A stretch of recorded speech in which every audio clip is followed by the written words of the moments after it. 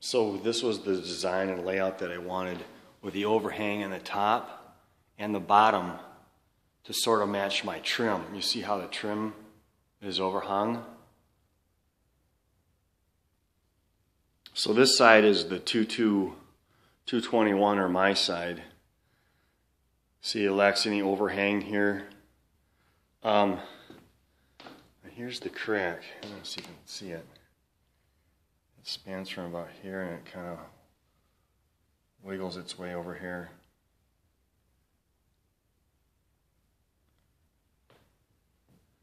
And here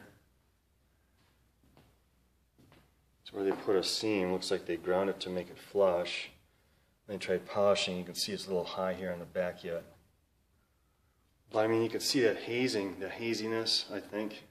I don't know if you can see it or not, but I was thinking just to cut it here, and then this crack was here, so maybe cut it right at this junction right here, and just replace this, I don't know, maybe 6 feet.